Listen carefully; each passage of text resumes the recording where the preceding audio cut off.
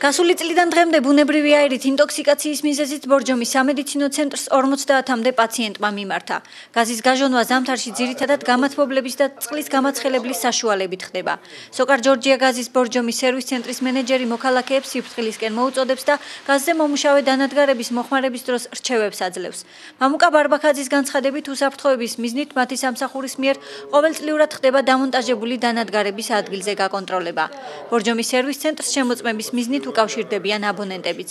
შეგახსენებთ, მუნიციპალიტეტის მასშტაბით 15300-მდე აბონენტია რეგისტრირებული.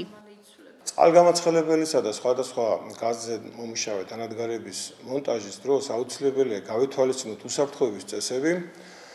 აკრძალულია და დაუშვებელია წყალგამაცხელებელის დამონტაჟება სააბაზანოებში, ასევე აკრძალულია გამწვევი მილების მიერთება სავენტილიაციო არხებში. ამ დროს როგორც თვითონ აბონენტი, ასევე მისი მეზობელის სიცოცხლეც უკვე საფრთხის ქვეშ დგება.